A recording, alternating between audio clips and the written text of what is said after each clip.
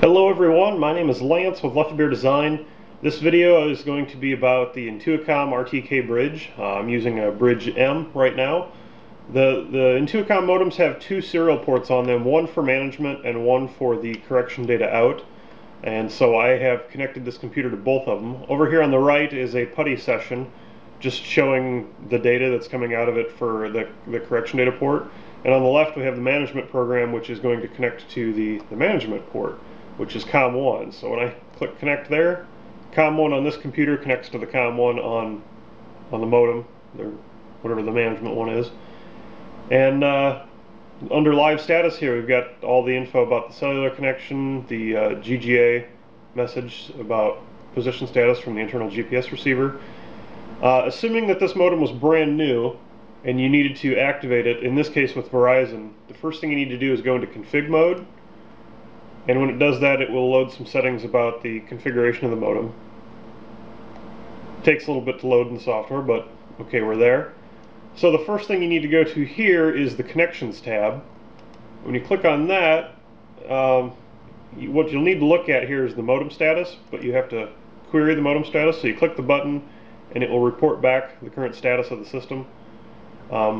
Things that are interesting, when you call Verizon, you'll need to provide them with the, we'll see, the ESN here, this 60C. This is my ESN, but you will need to report to them your ESN of your modem to activate it.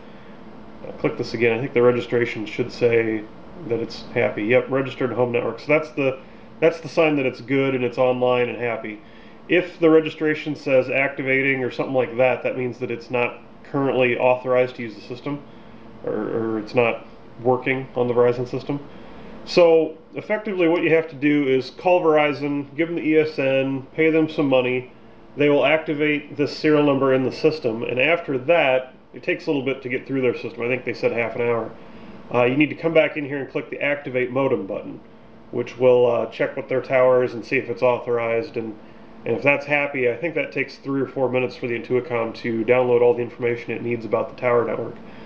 So once that's all done, then the modem reboots, and then you can start to configure it to do things. So assuming that you've done all of that, then you get to come back over here to the Profiles tab, and this modem can have up to 4 different N-trip profiles. And so for each one of these, you have to specify what type of a connection you want. If it's just raw TCP/IP, N-trip 1, N-trip 2, or I'm not actually sure what that one is, but it's another option. Choose your server IP address and port number. In this case, this is the Iowa DOT's real-time network. And then your username and password, and what baud rate you want the data to be sent from the modem to whatever your receiver is.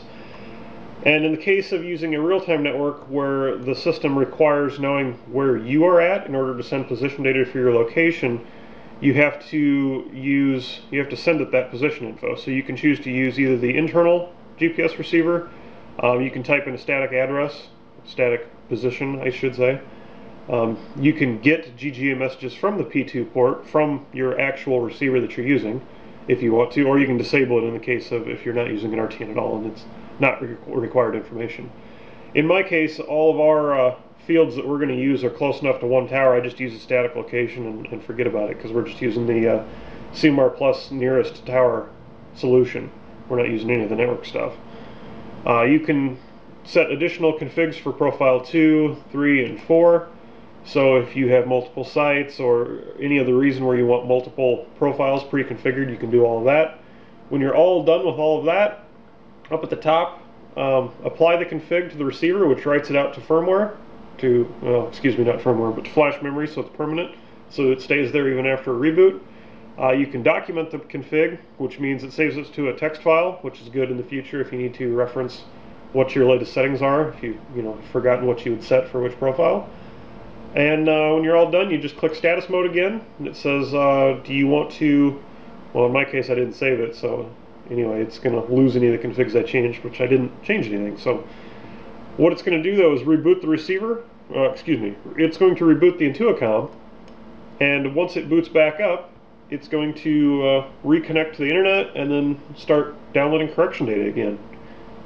So we'll give this here a minute and see what it does. On the right side, you'll eventually see data moving again. So this is part of the boot up process. It's looking around on the cell phone network trying to see Verizon towers, locating them. Searching for towers now, as you see up here. Now it's on the network and happy. It's got a signal strength indicator.